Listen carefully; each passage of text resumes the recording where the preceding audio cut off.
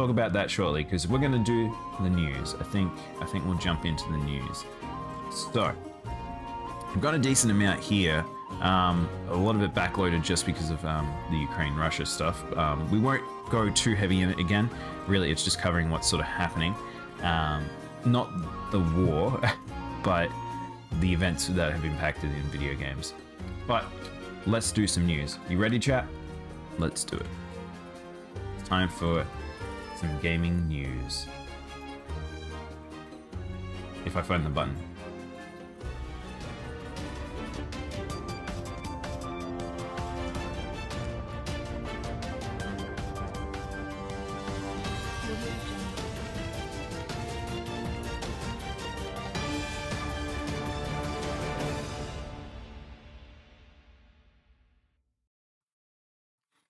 All right. This week in gaming news of the week, the 12th of March, 2022. We have a decent amount to cover. Well, kind of. So the State of Play did happen, and it was some good stuff in there. However, it is one of those things where not sure. It's a funny thing because it was definitely a Japanese one. I don't think it had any like really heavy hitters. And that's probably why it was only a 20-minute one. It wasn't too long and it wasn't really promoted too much. But there were some definitely interesting things in there I think that are worth talking about. I won't watch the full State of Play, but we'll probably watch a couple of trailers from it. Hey Red Rover, welcome to NC. You got a gift today. Oh, that's cool. Hope it's very good. All right. Let's jump in to the news. So first up, this is kind of a weird one. You're doing the news in the armor? Yes. Look, I've got to stay in this tin can. I've got to stay on brand. We're now permanently a warrior. Granblue Fantasy and Final Fantasy 11 crossover event announced. So I don't know what's up with FF11. That game is just like the eternal. It for some reason will never end. It's very old, very jank, very lot of content. But old FF and 11 and just old school MMO fans just will not let this game go. And Granblue Fantasy is not where I thought we'd see a crossover for. Because so Granblue, if you don't know, Granblue teams is made up from old Final Fantasy team. Was originally, I don't know if it's still the case. When it first was created, there was very much a lot of Final Fantasy DNA in there, and they were very much inspired. They made very much a Final Fantasy inspired style world and gameplay and everything like that. So it's always been a weird thing where it feels like these two companies shouldn't really interact with each other. But some breakthroughs happen, and now they are, and that's interesting. I don't know if it's. I assume it's Final Fantasy 11 in Granblue, and I'm assuming it's Totoro. What's her name? Tataru? No, not Tataru. What's her name? The crazy mage lady. I think that it'll probably be her. I don't really know what else, but it's It's a weird one. I was not expecting this. Shantoto. Thank you, Red Rover. Shantoto. I would imagine it's probably it's just a Shantoto plotline because her thing is she's the dimension hopper and stuff. My only exposure to Granblue Fantasy is not gameplay. The gameplay's alright. It's enjoyable. I think it's a good gacha. I think there's better gachas now. I still think that it's a solid one to play. There's a absolute shit ton of content to do though. But yeah, I don't know. I don't know if I would ever go back to Granblue, but I'm very, very excited for that action game because the world's is quite cool. The story is quite good. It goes to insane god levels of battles in the end. Yeah, but just was not expecting this one, that's for sure.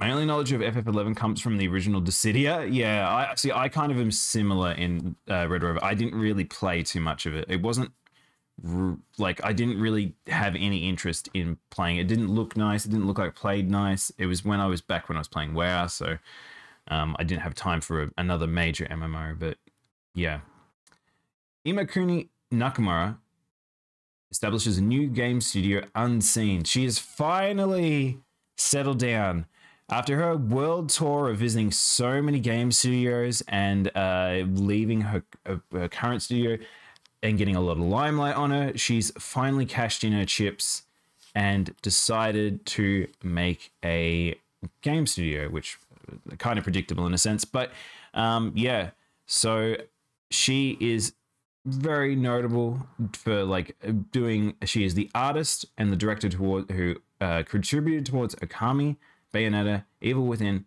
and her last project, which was Ghostwire Tokyo, which Ghostwire is about to come out. She didn't stay for the full development of it, but yeah, it's kind of crazy that she's just been she's been going around just visiting all these people, getting support from people, understanding. And I think now she's like comfortable with establishing a business. Now, I'm not sure how many of these names I recognize just at a glance. I think Watanabe actually I might recognize. But yeah, hopefully this goes well for her as a studio. I think seems pretty fucking switched on, and I would imagine she's probably made some correct choices here. But excited to see where this goes. Yu-Gi-Oh! Master Duel has surpassed 20 million downloads. Yeah, again, I don't know how many of these are essentially people making multiple accounts, but they did also give us another 1,000 free gem. I think actually 2,000 for the current event. Now, it's a funny thing. I really, really, really hope they keep up the content release, because right now just adding just more solo that is very lightweight is not really cutting it. I want a new event. It's one of those things that I hopefully Konami like their team is given the support that they can keep up, because Limelight is on Yu-Gi-Oh! This never happens. Pretty fucking cool, and I'm excited for it, but they might not be able to keep up with the amount of pacing that's come for all these people coming into it. But very good game. I still enjoy it. I still play it regularly. But yeah, please make things cheaper or give us more ways to get currency. that's my want. Nintendo. Wait, did I feel like this is fine. Super Nintendo World to open Universal Studios in Hollywood in 2023. So there will be essentially the Osaka theme park, which I have not yet gone because it's established after I'd been to Japan, but it's very cool looking. It's very manufactured. I think people like it. I think it will probably be a mainstay at Universal, which is a pretty rare thing to say, because if you guys don't know, they kind of like they bring in areas, they remove areas, bring in areas, remove areas, for not just because of popularity, just to keep the cycle up. But it seems like Nintendo World is going to be like the mainstay. It will always be in essentially the it will be pretty much in the like the entire park for a very long time. And it was successful enough that they think they should bring it over to the West. And I think that makes sense. That'll make a lot of money at in Osaka, in California, because that's a very busy Universal Studios. I will say that. It's I'm trying to remember the difference between the two, because they kind of blur together, but I think the one in California was a little bit bigger and separated. So I think it might be better for them. Card games are primordial gachas. Not surprised it's successful. I know. Indomitable. It's like I'm very happy that Yu-Gi-Oh's game's doing well. I just hope they support it. Oh, hopefully the shine is off Star Wars Land by then. Stiff competition. I completely forgot about Star Wars Land. Yeah. I don't know. I think it's the thing of like, it's the type of thing where those IPs that you've just mentioned are both very, I guess, they will always sell. They make money. There's a reason why Disney picked up Star Wars and it's still doing well despite them like the oversaturation of it. Nintendo, like I literally had to cut 4 or 5 Pokemon merch things I saw. That were actually interesting. Some Nintendo merch that I saw, just because those things sell. Like that, people will always put money in them. So it's a wise one to bring this over, essentially. But yeah, you guys can look forward to that. It's still quite a while away, but if you live in that region, it might be worth a visit. Tiny Tina's Wonderlands details season pass. So we're not too surprised about a season pass for this game, but it looks actually, this game is looking pretty fun. I might pick it up at some point. I do like me some Borderlands. It's been a while since I've played it, but this far of your own free will. Let's check out this trailer. Actually, let's up the resolution because it's currently in poopy resolution. A little farther won't hurt.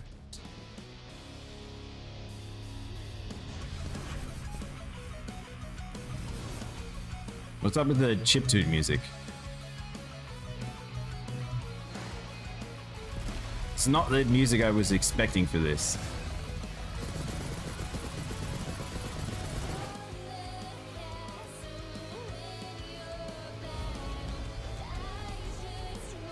The environments actually look really good. So this game isn't out yet. It's coming out soon, but it just looks fun. DMCA? I don't think so. I don't think this is a real song, Superwoman. If not, then I'll find out in the future, but I think this sounds like it's made for the game.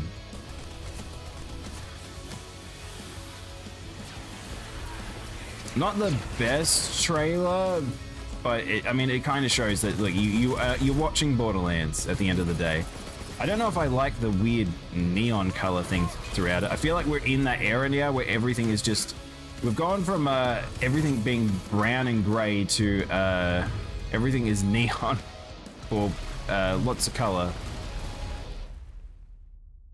April 21st. 2022. So that's pretty soon after the release. So you don't have to wait too long, it seems, for you don't have to wait too long for the extra content. So people will probably finish the main game by that point and then be thirsty for something. So that's good timing. That pumpkin onion has moves. It kind of, do you know what's weird looking at this? It's Borderlands, but I'm feeling Fortnite in it, which is kind of weird to me now to say aloud, and it's kind of worrisome in that regard, but it's fine. Fight games. All right, we're out of general news. It's time for fight news. This one is actually a decent, a pretty cool piece of news that we can talk about. Evo 2022's lineup. So I don't think it's still in person. I don't think we're doing in-person Evo just yet. But there's some good games in here. So the lineup consists of DBZ Fighters, which just got a new character announced. Grand Blue Fantasy Versus, which I think also got a new character a little while back. Guilty Gear, which is relatively new, and it's going to be getting new. It's probably will have an announcement around Evo. KOF 15, which just dropped, which people are enjoying, it sounds like. Melty Blood, which dropped about last year. Mortal Kombat, decently old now. It's probably on the wayside until a new Mortal Kombat gets announced, which, if rumors are true, there probably will be one very soon, I believe. Skullgirls second, and this one's probably the big one. Skullgirls returning to the Evo lineup main stage. That's pretty fucking crazy. Second Encore is coming out, which has a whole heap of new characters coming with it. And Skullgirls is extremely good. It's still one of the best feeling fighting games ever, but it's got a very hardcore fan base, so it's interesting to see it make it back to the main stage. Street Fighter V Championship Edition. It is the end of the life cycle of Street Fighter V. Probably we'll get the like more details, I think, for it over the year, but I don't know if we're going to get it right away because Street Fighter 6 just got announced. And Tekken 7. And Tekken 7 is probably going, it's the staple. Street Fighter and Tekken are the staples. Mortal Kombat also is. But you'll notice there is 2 missing games from this lineup, and we talked about it last week. There's no Smash Brothers. Now, if you don't know, Evo is now being essentially purchased by Sony. So it's essentially a Sony event. And in the process of doing that, Nintendo has decided they no longer want to have Smash Bros. Amongst their tournaments, which is a bit rough. I would say Smash has always been, as much as I hate the community, that how they interact with the rest of Evo, because Smash people only give a shit about Smash. It's one of those things where it's not the best that it's gone, because it does take away some viewership and some money from it. But Nintendo controls their IP, and it kind of just it has to be like that, unfortunately. So it does mean, though, that it does give a glance in for both Skullgirls and Melty Blood. I think Melty Blood was going to end up in it anyway, but I think it would have been a interesting thing, because it's like it would have kicked out Fighters, would have kicked out Granblue. I think Granblue is probably the one that would have been dropped. As much as there's community around it, it's quite small, and Skullgirls is a very good wild card. We've got new Melty Blood. Is it worth picking up? I'm a Lapsed type Moon lore whore. I don't know myself. I've never played a Melty Blood. I've played it here and there. I've never owned a Melty Blood Informable. From what I hear, people really enjoy this one. They cleaned up a whole heap of stuff. It's a bit tighter. I mean, I can't remember the name of the company that makes the Melty Blood. It's not shortbread, French bread, is it? It's that other one. They do very good. They do very good gameplay, and people really enjoy it. If you like anime fighters, they're your go-to. So I imagine people are going to have some really whacked out combos during that final. But I'm excited. I always like watching Evo. I feel like I still like the in-person ones to watch online versus the pure online ones. But yeah. What's this, Zigzagoon?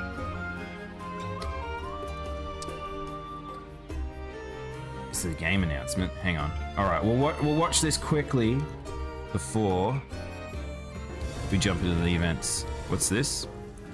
Koromon? Wait, why are we watching the Koromon trailer?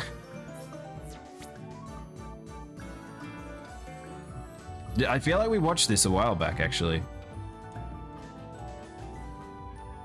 Or is this a new trailer? No, this is a new trailer. This is from January.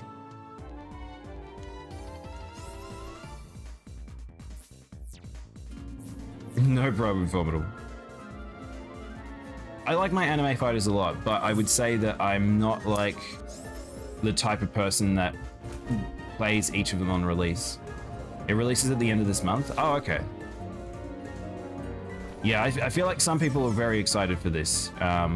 It looks very nice. The sprite art's quite nice. It's still, I probably won't play this unless I hear people very excited about it, because a lot of these Monster Raisin ones are a bit short-lived just because of their indie developers. But yeah, Lego Star Wars, and yeah, I heard that as well. I can't believe that people still get the Lego Star Wars games. It's kind of crazy to me that they still they're as successful as they are, considering that there are a lot of IPs. It's just a lot of IPs, but people really like that format.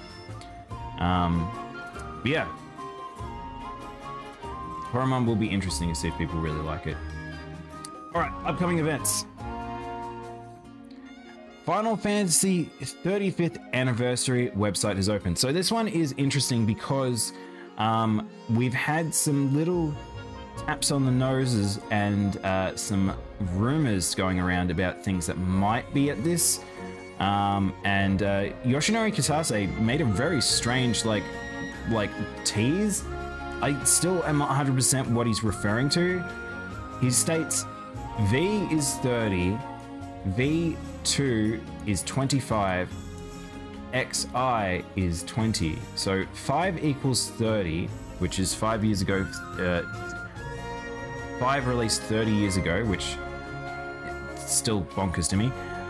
7 released 25 years ago. 9 released 20 years ago. Now, it's the anniversary of the 35th, which I'm not sure, does that mean they're going to do a re-release of Final Fantasy 3? Or 4? I really don't know. But a bit of a weird thing to tease. But supposedly there may be footage of Final Fantasy 16. But yeah, looking forward to seeing what they do. And I think, when is it? So the series will celebrate its 35th anniversary on December 18th. So it's still quite a while away. I didn't realize it was on at the end of the year, but yeah. Big year for them. Monster Hunter Rise Sunbreak broadcast to feature new monsters. Hell heckin' yeah. I am very, very excited. I want to see more of the world. I actually don't want to see monsters. I want to see the environments, ironically, because we're already seeing quite a few monsters, but I would love to see some new environments and maybe a returner environment. I fingers crossed. There's 2 environments I would love to see updated into modern Monster Hunter, but we'll have to see, because we're going to a new part of the world, so unsure whether or not they would actually have us go back to some older zones. Which is more anticipated, Final Fantasy 16 or Final Fantasy 7 Remake Part 2? I would say general populace probably Final Fantasy 7. For me, I would say 16, because 16 is a action game, and if they fix up all the problems that they had in 15, because 15 was a bit of a cluster in terms of its combat. If they make it a tight action game, which you know me, I love that. It looks way more like Devil May Cry or Bayonetta right now. I would be very excited. It would be harder for people to play it, I think, but people are a little bit more okay playing action games these days, and I have absolute infinite faith in Yoshi P. So I'm very excited for 16, but I want them to take their time with it. If they don't show anything for ages, I don't friggin' care, because I think that they need to take their time with it. They cannot let another 15 happen. But 7 Remake Part 2, those 2 being made at the same time will be interesting to see how much DNA ends up crossing over between the 2 for asset creation and team connectivity and engine building and things like that. So it'll be cool to see. I'm kind of curious. New Game Plus Expo 2022 set for March 31st. So New Game Plus, usually a collection of a lot of indie games and things like that, a lot of Japanese titles. So we're going to see, it looks like they've already got a lineup of publishers. They've got Axis, Idea Factory, Inti Games, Natsume, NeoWiz, NIS America, Playism, PM Studio, Panda Rocket Games, and Sky Stone Games. So we got quite a few here. Some of these games, some of them are, well, I'm wondering about NIS because they're in such a weird transition at the moment. Axis and Idea Factory, we've got a few different things that we could see from them. Playism, we could see a few different things. Natsume is interesting. I'm wondering what they would have here. But yeah, could be some fun stuff. That's not too far away. That's March 31st. It's only 2-3 weeks away. But yeah. Oh, by the way, with the Sunbreak event, I actually don't know if I stated, it's actually in 3 days' time. Just FYI, people. So I probably won't be able to cover it due to work live. But I will hopefully be able to recap it in the coming days after. Gamescom 2022 will both be in online and in person, so this makes sense. I think this is the better way to do it as we come out of essentially COVID. I think if they separate the events into a physical portion and an online portion, so that way they can get announcements and things like that out there in a good sort of space and pacing and things like that. I think that a lot of the in-person stuff where it's like certain devs, hands-on things, and like, of course, like cosplay and anyone doing the normal sort of interactions, I think those things should be in person. But curious how they are going to do it. But generally, Gamescom has a handful of things. Like if you like European games, you probably will find some stuff in here. Usually like, it's generally at least 2 RTSs get announced at Gamescom. There's usually something from like, say, Blizzard ends up over there. There's usually a few Western things that come over. Very rare for Japanese stuff to end there, but there will be hopefully a couple of things that we can be excited for. Any announcements? State of Play did happen, so we will talk about the State of Play in here. This one kind of came out of fucking left field. So, well, not completely true. There was the people who made Glover did put up a little article, or they put up somewhere, I can't remember where I read it. Maybe it was Twitter, and they were asking about like, what would they like to see Glover like be ported? Like, what could we do? Should we try and do something with it? And people were like, Glover? You crazy? Of course we want Glover. And then this happened. Which is very, very strange. So if you don't know, Glover was a very sort of, it's kind of a cult classic game from the N64. It's quite hard. I'm not joking. This game controls very strange. And it's essentially a essentially a platformer where your glove and you have a ball and you can magically change the ball into different properties, whether it be a bouncy ball or a hard gem or things like that. And it's a tough game. Speedruns are very short of it because they can just skip everything because of the weird physics. But it's a physics game on the N64. And I like it. I have a fondness for it. I never completed this though. This game was that hard, but I guess we can watch a trailer. Oh, I forgot about this music. The music is actually quite choice in this game. It's kind of got like, so I'm fairly sure it's a British game.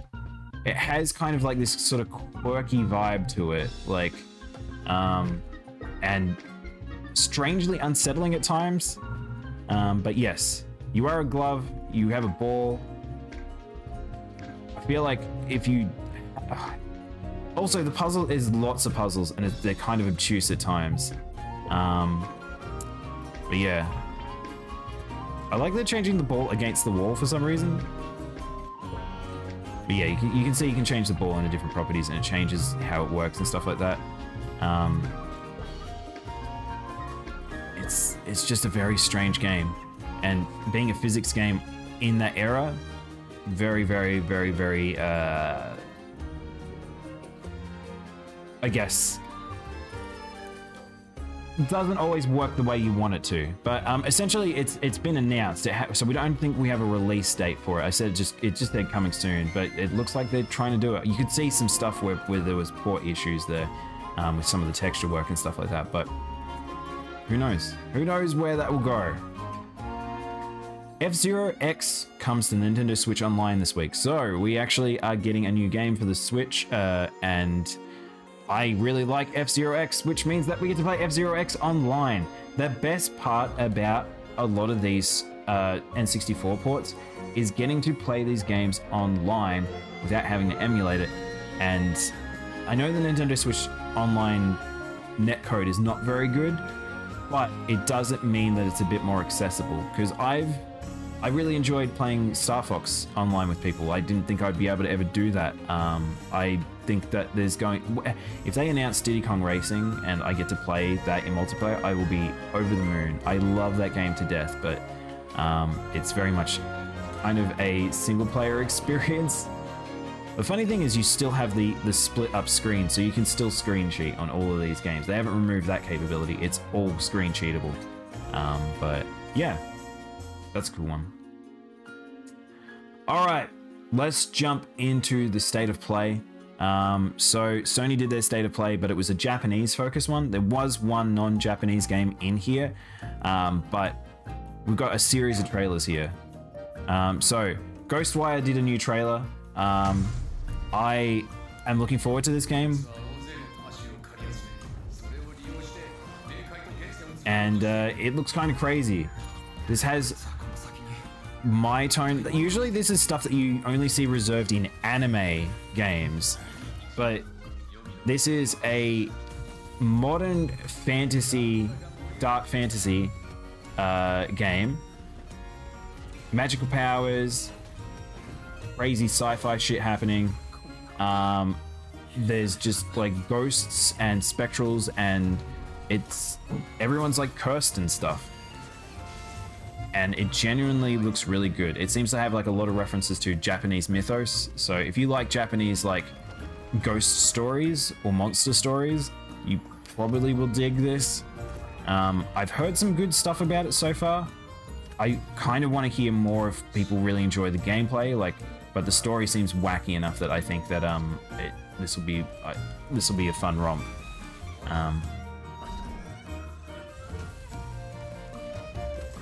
Visually, it's also very, very good looking. Now, it is meant to be a horror, so I don't know to what degree. Currently looking at stuff, it's not too scary looking, but supposedly there is meant to be like some pretty harrowing things at times in it, but I don't know how that'll be considering how flashy and bright and everything it is, especially all the powers you used. I think it will be difficult to be able to be like treated as a real horror, but it looks fun. It genuinely looks fun though. So, alright, I get to talk about this one. JoJo's Bizarre Adventure All-Star Battle are announced. Now, for those who are JoJo fans, I saw a lot of people get very, very, very, very excited. I really want people to temper their expectations with this. I love me a JoJo, big JoJo fan. I played the absolute living shit out of this originally, and Eyes of Heaven. Now, this is a fighting game. I want people to be warned, this is a fighting game. And it is a pure fighting game. It is a 2D fighter, and it did not play very well. It had a lot of issues. Balance was not great, and the online was absolute dog shit. But there is a lot of fan service. Honestly, I still think Eyes of Heaven is probably better for general JoJo people. But if you can play a fighting game and you can deal with some jank, this is a good experience. This is fun. Because the amount of references in this are absurd. It looks like it's been slightly up-resed because it was a PS3 game, by the way, so it skipped 2 generations. Don't know why it took them so long to do this, I guess. I guess because JoJo's popular again. But what's interesting about this is they're actually adding more content. Supposedly they're going to fix up some of the combat systems somehow, which I don't know if that's possible. And they are revamping the entire single player story experience. Is there yes, there is. It wasn't very good when I played. From memory, it wasn't a very good experience playing the single player of this. It was kind of just very standard arcade style story for a fighting game. I don't think it really was great. But seemingly they're wanting to improve this. That doesn't really have it in the trailer, but they're wanting to improve the shit out of it. So if they can fix the combat, if they can figure out how to fix the sluggishness of the movement, which supposedly they're adding an air dash, which that's pretty fucking big. If you can jump air dash, that suggests that they're probably adding a proper dash, which if they can add more speed to the movement, that really would alleviate a lot of problems. I do wonder whether or not they'd fix all of the combo stuff, but yeah. So I wonder whether or not they'll actually have like final fights from Gappy's storyline, because Josuke is like, his story is completed. We've seen the end of Jojo Lion now, so we know who the villain is. We know what they can, like, we can have other stands and stuff. There was, in the original version, fairly sure there was only Gappy and the brother, not his brother, the brother. I think there were only 2 characters in it, or that was in All-Star, in Eyes of Heaven. I can't remember, but Johnny, God, Johnny plays weird. You want to talk about a weird game in a fighting game? This might be one of the strangest characters in a fighting game ever. Johnny plays so strangely.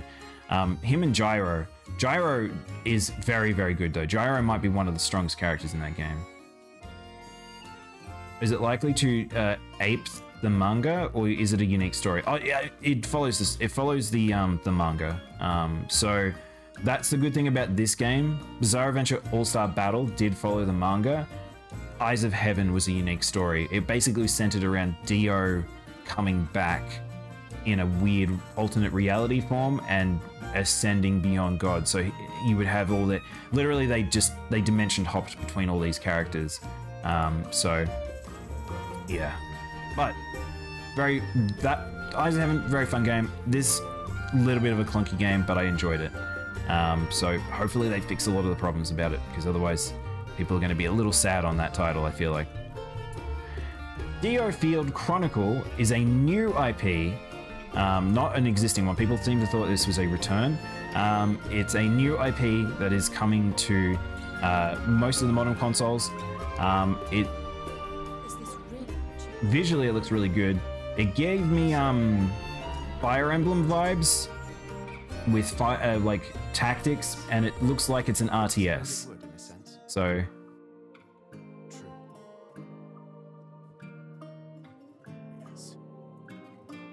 it made me wonder, am I still that same person? The era of myths gives way to an era of great turmoil. The continent was ravaged. Square Enix is getting very, very, very, very good at their trailers and making 2D assets.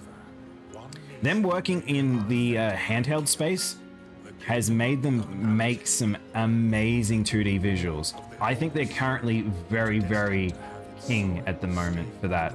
I'm really enjoying how that looked. Though this in-game gives me Babylon's Fall vibes, weirdly enough, which is published by Square. It's not made by Square, but it's a very interesting art style for how a lot of the lighting and stuff is done.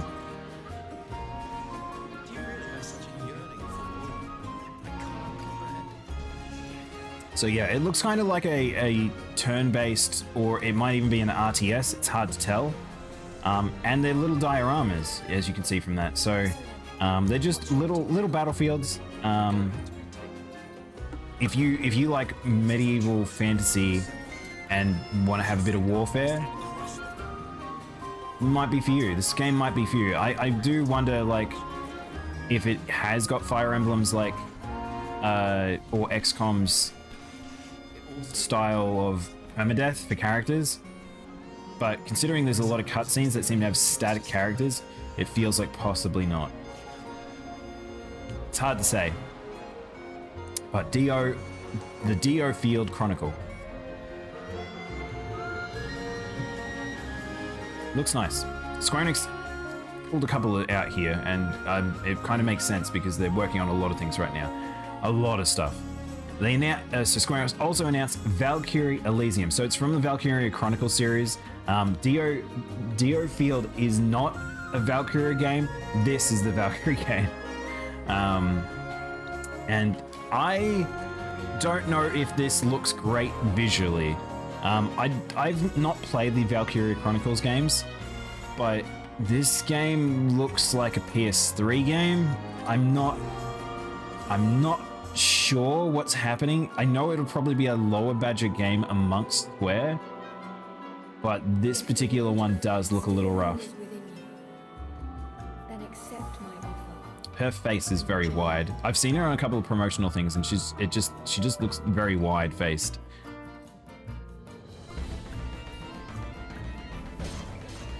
It kind of has a stiffness to it too. We're in, by the way, chat. Normally I'd be very excited by this because this is the age of the action RPG. Everything is a fucking action RPG. I just get to play fun action games. However, this, you're struggling to hear. Hang on. This one was a lot louder. It's one of those things where I love action RPGs, but if it's stiff, it can be a bit of a rough game to pick up. And this kind of, you want to talk about weird? It reminds me a lot of Drakengard 3, looking at it. Oh, the main menu music. Oh shit, I didn't even realize it was on. Sorry, I can't hear it. I need to fix that bug. I literally don't know when it's playing. The BGM. Ugh. Yeah, I need to figure out a way to fix that because I literally can't hear that music on my end. Thank you for letting me know though. Maybe I might turn down the BGM as well so it's just not as loud these days. But yeah, Valkyrie Elysium. So we're getting a new Valkyrie Chronicles game, but it's an Elysium game. And then they give us a little tease of a female Kain. So I don't know if they're going to have a series of Final Fantasy characters in there, but there is a female version of Kain in this game, which, cool. I'm guessing they might have classes maybe. Exoprimal is a 5v5 multiplayer game. So if you guys did not see this, there was a rumor going around for Dino Crisis being remastered, and people were like, oh, Dino Crisis remaster? Dino Crisis remaster? And then this dropped. Hello, viewers. I am Ivy the android. I'd like to share today's dinosaur forecast. A dinosaur outbreak will soon occur. This is dumb fun. This is a bit of dumb fun, and it might be pretty good. It visually looks fucking incredible. Capcom are in a weird space right now of being some of the best looking video games. Capcom are doing some mad work.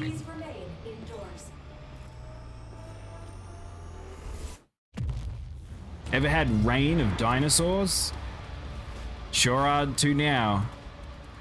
I love how they just fall. Surely they would die from just falling in. But they fell from like a 20-story building. But yeah, wasn't Dino Crisis. We have our game Exoprimal, which has the Dino Crisis cast in it. So if you liked Dino Crisis, this may be for you. It visually looks fun, but it is a 5v5 game, so I don't know if I'm necessarily on board for that. But damn, this game looks good. This game looks visually very good.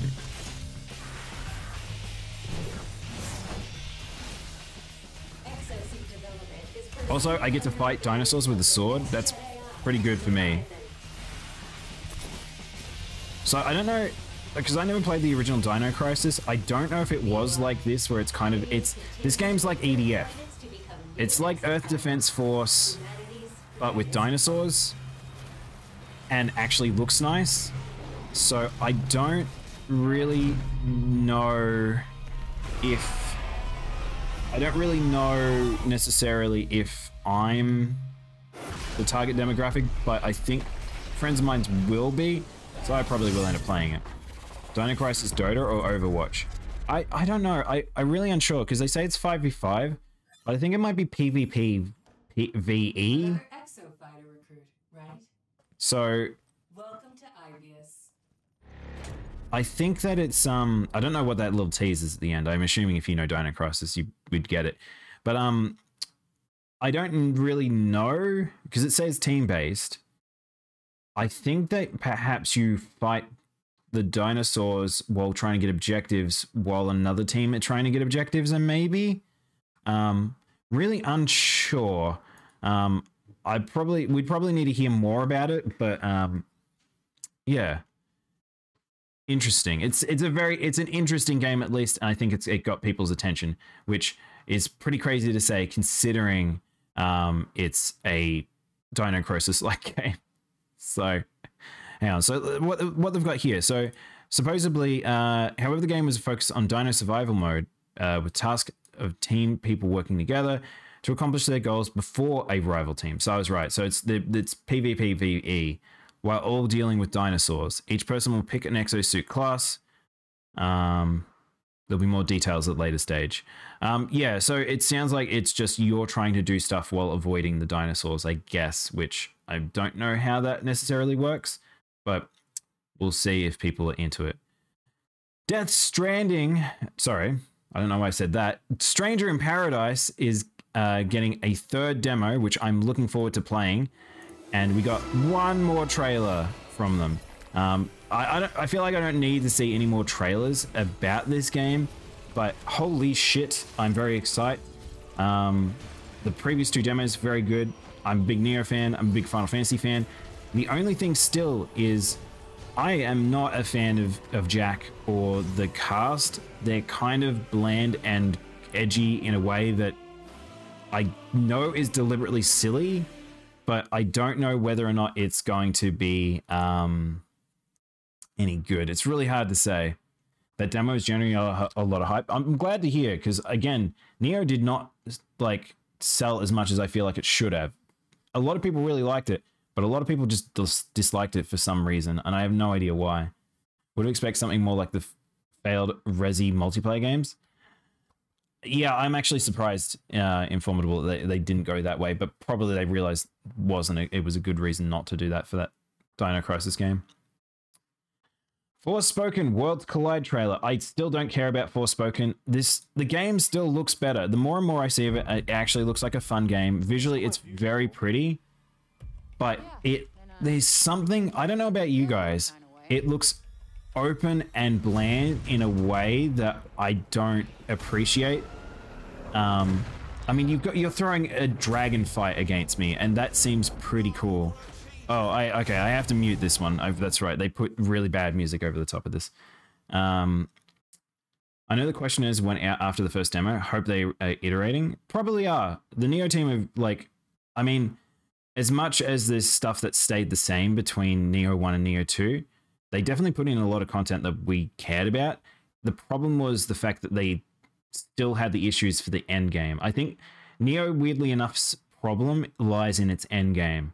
But for this game, I don't know whether or not they'll go down that route. I don't know if they literally will have that sort of end game loop that we had. I assume they probably will, but hard to say because Square will probably have the final say on that. But yeah, like I said, this game looks very nice. Visually, it looks really good, but it kind of looks really open, and it's just an open world game with fights randomly in it. It still looks like a tech demo for the PS5. It really feels like it. Do you know what it is? If people know about the new systems that have been incorporated into the Epic engine, it looks like the new Epic engine to me. But I don't know if it is, because it might be straight up just it might be Square's in-house engine. If so, it's just showing off the power of next gen. But yeah, I don't know. I'm really not sold on this game.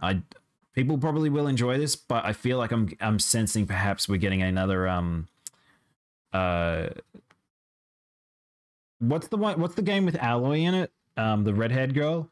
I feel like I'm getting another one of those moments where I know people really like it, but it's not for me. Gundam Evolution. We're getting more. We're getting a announcement trailer for another Gundam game, which is kind of weird. Hey, Indominus, welcome on in. I'm again not a Gundam fan, but if you are a Gundam fan, this probably looks pretty dope. It actually is a proper game.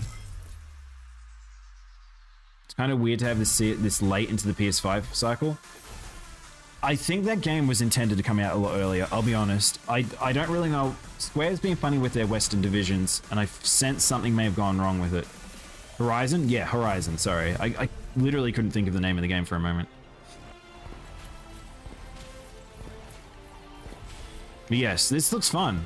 I mean, it's a team-based shooter with Gundams, and if you like those Overwatchy style games or Halo, it's probably closer to Halo, I'll be honest. And you want to run around in silly mech suits that look like toys, this probably is for you. Gundam is a funny thing to me. People get very, very excited for Gundam. To get a real Gundam game, though, is pretty intense.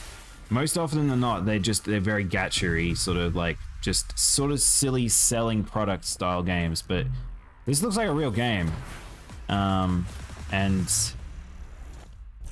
I imagine there's some stuff in that trailer where people are like, oh my god, they've got those Gundams, that's crazy. Oh, it's this Gundam fighting this Gundam. But I don't know. I really don't know. Gigabash Rora trailer. So Gigabash got another trailer. I generally think this looks fun. I don't know if I will play it, but it looks fun. It's a kaiju game. It's a sort of party game. It kind of has the old school, what was that monster game that, I also really like that move. That's very cool. That, I can't remember the Monster Bash, I think it's called, but, that still looks fun. I think that there will be people that will pick that up. I think it's just a lightweight, fun indie game. Oh, I forgot about this one. I guess this is considered Japanese. Konami announces Teenage Mutant Ninja Turtles, the Cowbunga Collection. Again, Konami just finding ways to squeeze money out of the industry, but re-releasing a whole heap of old games and some ones that were not released outside of some areas, some that were only on arcades machines, some of them on like the Game Boy, weirdly enough. But if you really like the Ninja Turtles old school games, there are really good Turtles games. A lot of the arcade ones I think were quite good, but oh, I forgot Tournament Fighters existed. Shit. So you may want to pick up this if you have just wanted just a collection of these old games, but I feel like these are for a specific set of people, the Turtles fans. I completely forgot about Tournament Fighters being a thing. Some of these games also are very tough, especially the old SNES and NES ones.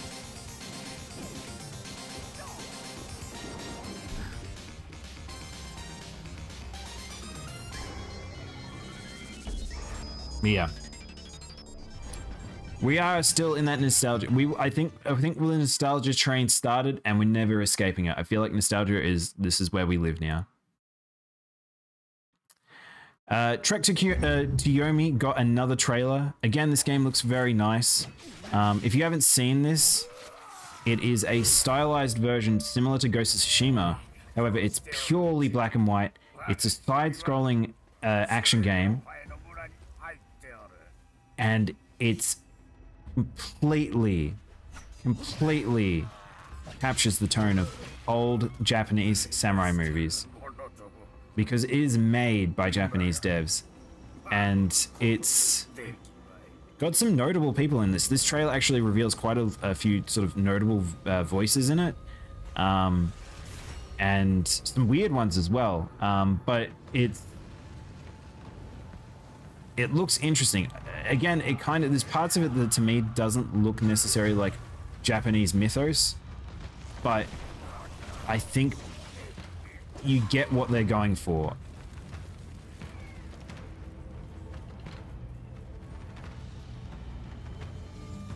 Again, it very much seems like it is accepting Japanese mythos. It doesn't look like it's like Ghost of Tsushima, like kind of danced around stuff.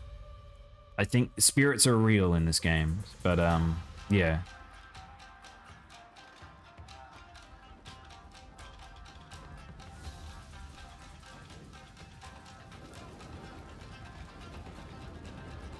I hope this game's good because people have talked it up. Akio's in it, which I'm pretty excited about. hopefully it's good. It's been talked up quite a lot. Quite a lot. Digital Devolver really do support their devs in terms of publications and stuff. Returnal version 3. This is probably the one that I would say is not Japanese in any way. Returnal is getting an expansion. I don't really care about Returnal. I don't know if there's people in chat that do, but this game apparently people really enjoyed it. And this is adding a very big thing about it, which is they're adding co-op, which it as a roguelike shooter game, that's pretty cool. As a person who's a big fan of the modern step for roguelikes, particularly oh no, I'm having a mental blank on that game. Risk of Rain 2. Risk of Rain 2 was very fun. So I imagine them adding co-op to a game like this would be very good if they do it in the right way. And honestly, Risk of Rain 2 and this have a lot in common. Turtles and reptiles bring back nostalgia things like reviving me. Oh my god! Indominus. I got halfway through that and to realize what you were going to do there. Fossil Fighters remake? I just want a release date for Splatoon 3. You might be waiting a little while, Superwoman. Nintendo and I aren't always the clearest on things. My release is within this tower, and I will find it. But yeah, definitely not a game for me, but I do know people got way into that. All right, that was the state of play. So moving on from state of play, we still actually have two more announcements that were dropped this week. Overwatch 2 is getting a closed beta test for PvP. Holy crap, it's been so long. This means this game may be ending its development cycle. This game has gone through some real development hell, if you're unaware. It's pretty fucking terrible. Gosh, they're really struggling with it. But yeah, they've lost a lot of key staff members that were on it as well. But yeah, if you're excited for Overwatch 2, you'll finally maybe able to play it. It's closed beta now. Sign up if you want. Public beta will probably be not too long after that, I imagine. And then we'll probably start getting some announcement dates, I imagine. But yeah. Feel like perhaps this stone might have gone way cold, but they're going to still try and sell this game.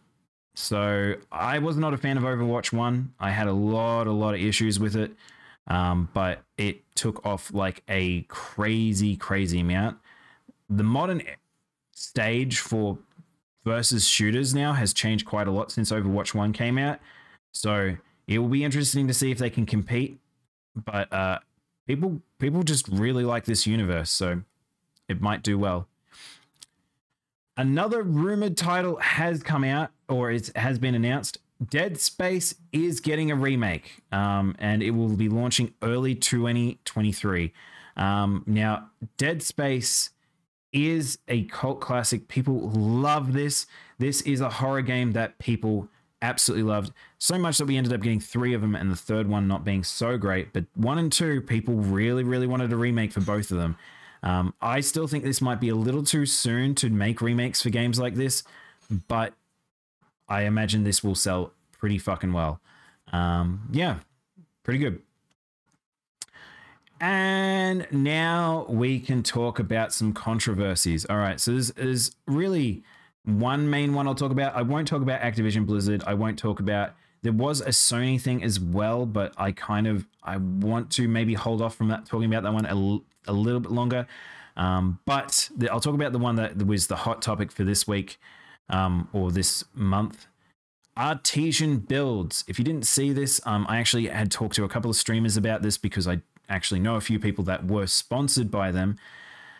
Artesian builds were essentially a computer development or PC building firm that essentially would take sponsorships for streamers where they would promote them, and then if they deemed that they had done successful enough on their promotion of them as a brand, they would build them a PC and ship it out. And they'd ship it out to like even places to Australia and stuff like that.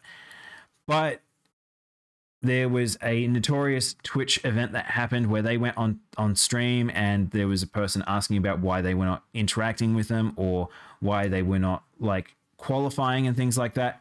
And so kind of some poor PR happening, particularly from the CEO, and it was not great. Really bad, really bad PR went down.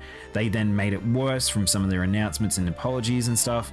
And community's really banded behind the woman that actually started the chain of events, this Kia Pia. I saw her on Twitter and stuff like that.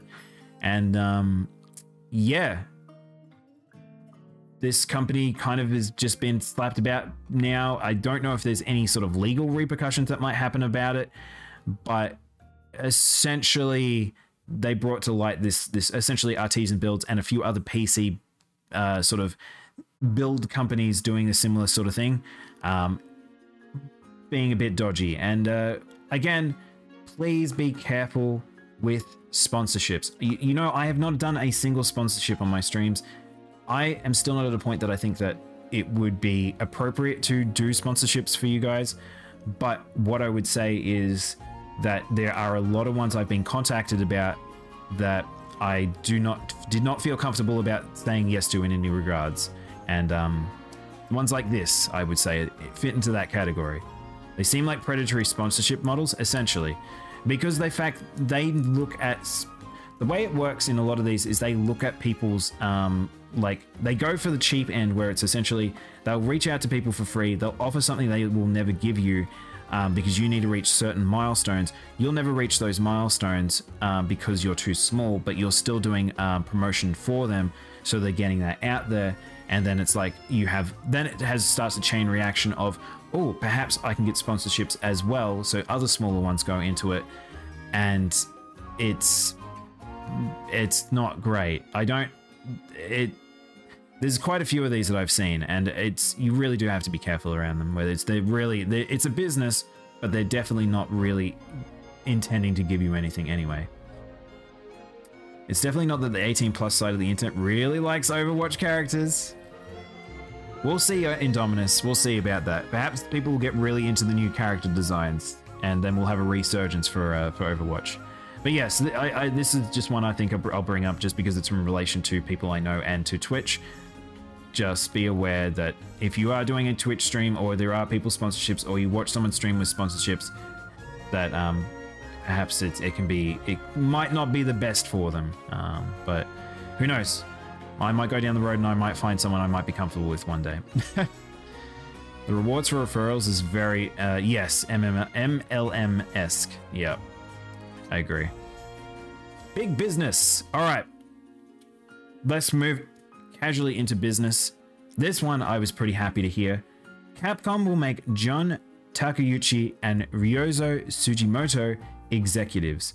If I would ever say two people in Capcom that were more deserving, these two have put in some mad work. They've really taken Capcom to the next level. In the past, I want to say 5 to 10 years, these two have really made a landmark on the industry from their very good choices, and Capcom giving them this promotion is very nice to see. And new Capcom looking pretty bright. There was a point where they were called Crapcom. People were really like not happy with the games that were being put out. People, just certain brands getting dragged through the waste. Like it was a bit sad as a Capcom fan for a bit there. But we're now in an era where, like, I would say Monster Hunter started the train. Ryozo made some amazing decisions. And I am very happy where we are with Monster Hunter. I know I'm not biggest on Rise, but I know what's in the works, so it's like I'm happy. And Resident Evil coming back properly, and you look at 7, you look at 8, you look at the remakes, people are very happy. Modern Capcom is doing very well, and I feel like that these two were very much a part of that big push. So I'm very happy. Hopefully their teams continue to get the supports they deserve, and hopefully they don't get pulled away from their projects too much. But the people working under both of these individuals, also I have a lot of confidence in as well, so it's just good. My first sponsor, the Ridge Wallet. Oh my god. I don't know, I really don't know what I would want to be sponsored for, honestly. I think hardware is not a bad one. I do like the idea of certain hardware sponsorships. I think things that I would use, again, it's either games or things I'd use, or things, maybe even food sponsors. I like a good food. Active, oh, okay, all right, hang on. I just need to double check, chat. We might be in the, I think we are. All right, cool. Big business this week is very much a continue of last week's, where we're going to talk about essentially the Russian market, video games in Russia. So, between donations and cutoffs is what we're going to talk about here. So, first up, Activision Blizzard, they're cutting off Russia from their market. It's not selling games. They're not taking money from them. They're not involved. So that's a very, very big one. Again, everyone is going, this is the thing to do, and is the right thing to do. Epic Games ceases commerce with Russia, but keeps communication open. So Epic Games also closing down, which may cause issue for games being developed in Russia, which I feel funny about that one, because again, Russian devs shouldn't necessarily be the ones that should take the hit for it, but they need to make an impact. They really do, to make people realize that this is not an okay situation. But we'll see how Epic and certain games that are being developed in Russia, because there's a couple that are on the Epic engine and things, whether or not there will be some interesting fallout from that, and maybe some games may get delayed heavily, or even cancelled in some regards. But yep, Epic Games, that's a pretty fucking big one. Take-Two, another huge one. This one's insane because this is Grand Theft Auto. This is the moneymaker in the industry. So Take-Two is halting its sales in Russia and Belarus. Very big. This is crazy. This is absolutely insane, just certain things being cut down. itch.io is releasing a bundle for Ukraine, which has 990 games and items. I will definitely support this. If you guys want right now, the games in this bundle are good. There's some really good shit in here. Again, this is one of those things that it's really funny to have these situations where Humble Bundle and itch.io both do these. I would heavily suggest picking up this one because these proceeds go to the charity that I think that is worth going towards, but also the devs that have worked on these games, I think that you'll enjoy these games just in general. It's one of those things, it's not just doing it for that. It's the charities where you get both ways, you just win. You just win for being involved, essentially. Considering Russian dollar is worth less than Roblox right now, yeah, oh my god. The downstream, much of this is downstream of payment processing, whereas the negligible exposure doesn't get any incentive to stick around, pretty much. So there is a funny thing here in Formidable. I don't know if I've got it in one of these articles. They actually talk about it, how, I think it's the Twitch one. If I've got the Twitch one, it'll talk about it. But essentially that there is certain sanctions that it's where it's happening before it actually, so they're not getting money from those regions anyway, so they may as well cancel it out. So that's, you have to be interested, you have to read into it a little bit as well, but yeah. Oh, here, it's this one. Sanctions prevent Twitch from paying Russian streamers. So essentially different finance services that essentially you would get paid from, so like PayPal and all those sorts of things. I think there's a couple of Russian specific ones that work tied to Twitch, basically meaning that they can't be paid out by Twitch. So similarly, that's why some of the funding between certain businesses being able to bring games into Russia was not working as well. So as well as the restriction of bank access and things like that. So they're very much being closed off from finances. Again, I feel sorry for the individuals that get impacted by this, but it's one of those things where it's they need to be aware of why the world is upset, and that perhaps they need to be getting involved and saying no. They might be saying no for the wrong reason, but it needs to be sort of prevented. Again, I don't want to get into too many politics around this, but it's just being aware of that this is happening in the industry. Because everyone's doing it. Nintendo delays Advance Wars remake indefinitely amid the Ukraine invasion. I think this is a kind of tasteful thing to see, because I do feel like it's funny when you do certain games released at certain times. And if you don't know, one of the teams in Advance Wars, because they're kind of based on real world ones, Team Blue is Russia, and they are a bad guy for a bit in the story. So it's one of those things where they kind of need to make sure they be careful around this stuff, and I think that's fine. I think that Advance Wars is like, people will pick up this remake when it comes out. Essentially, it being delayed isn't going to cause much issue, I feel. Koei Tecmo makes charity donations to the Ukraine. I still like these as well. I'm enjoying seeing these charity donations from very notable companies, and some of them quite sizable. Koei Tecmo donated 500,000 to the United Nations High Commissioner, which is a lot, like a lot. Classic JP PR move. They tend to be very sensitive about this stuff. Yeah, they generally are. I think it's a wise move, honestly. I think it's fine. Again, Japan's probably one of the few places that still also kind of have weird referentials to real world and kind of can get away with it. So, yeah. Supercell and CI Games stop sales in Russia and Belarus. So this is the Sniper Ghost Warrior games, which actually are very popular over in Russia. Again, more like shooter style games and things like that. So it's I think these games also have Russian reference as well. But yeah, just I think whenever you see these ones where it's like they have associated is also to be aware of as well.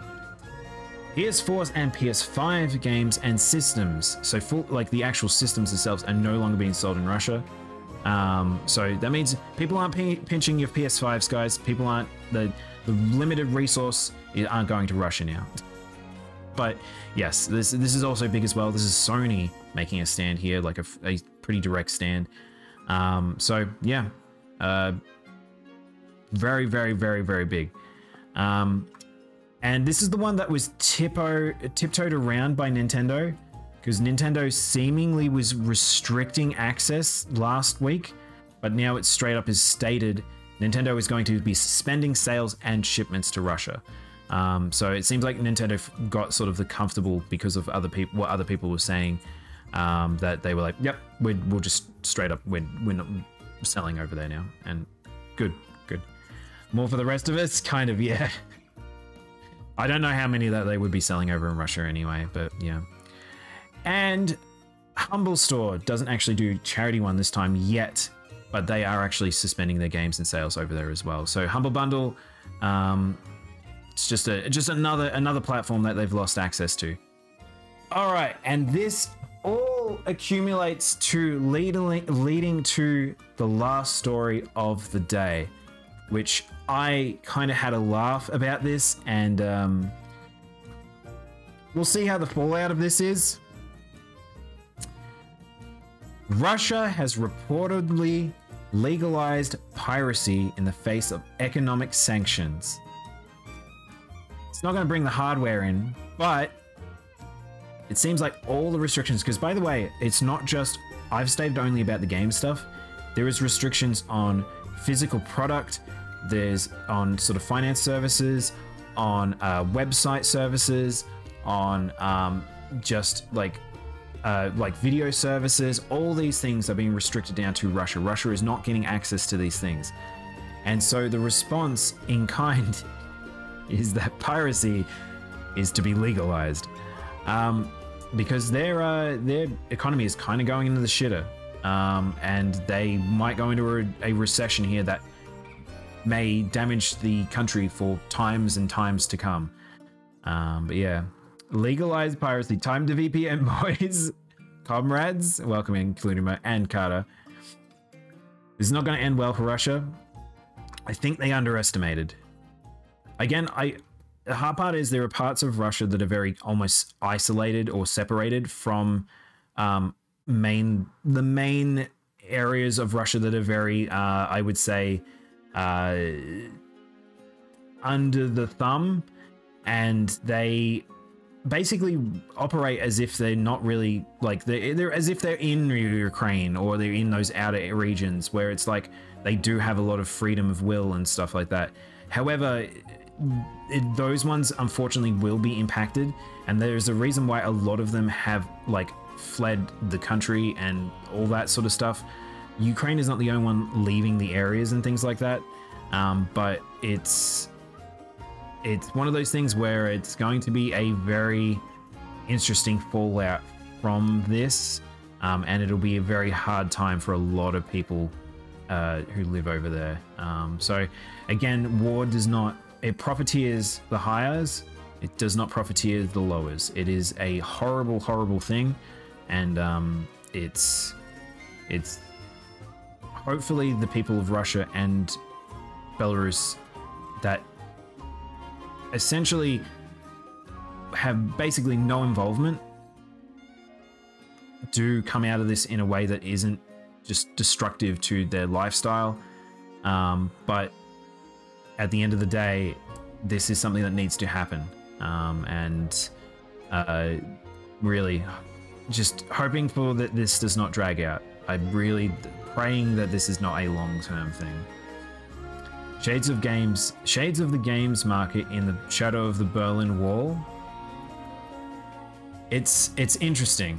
It's very weird to have these sort of like we haven't really had too many very big moments like this in the past few decades that you can see it sort of take impact from our modern ideologies, but this is what we're kind of seeing. We're kind of seeing it the fallout coming out in this form, and it's interesting to see. Not a good thing to see, but it's interesting. But yeah,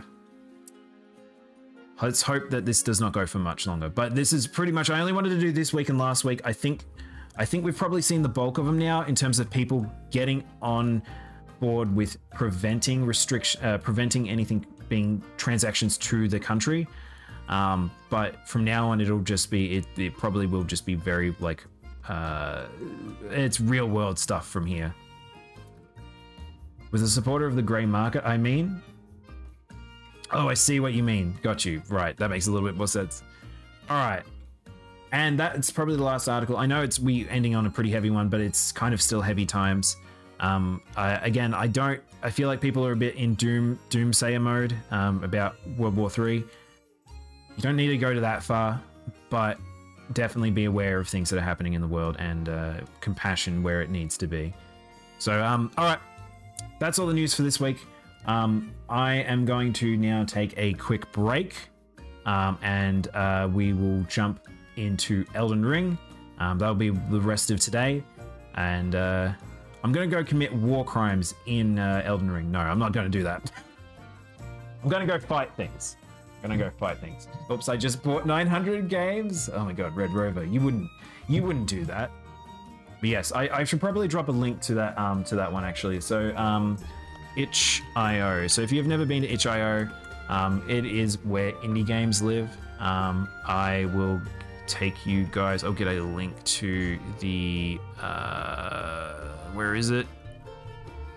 Hang on, guys, I'm trying to find the bundle. By the way, there's lots of bundles. If you want bundles, there's usually bundles all the time. Oh, here we go. So if you guys want a link to the bundle, here is, I think it's this one. I just want to double check that this is the correct one. 100 plus titles. This is the right one? I think it's this one. I think this is the RPGs one. Oh, here's the bundle. This is the one I was looking for. Sorry, chat. Here we go. So if you want have a look at that. There is other bundles as well, like TTRPG. They do bundles actually pretty often. But if you would like a series of games, like there are ones here that I'm actually kind of shocked Skatebird's in here. I kind of want to play Skatebird, as jank as it sounds like it might be. There's a lot of horror here. Fucking Super Hot's in here. A lot of things you probably won't recognize. Barbara Is You in here, very good. Fit for a King's good. Oh my god, Celeste is in here. Minutes in here. Towerfall's in here. Jotun's in here. There's a lot, chat. Ascension as well. Oh my god, Baldi's in here. Yeah, so there's some good games in here. So if you guys do want to, you can go pick up this bundle. But for now, I'm going to take a quick break. I'm going to go get some food and stuff.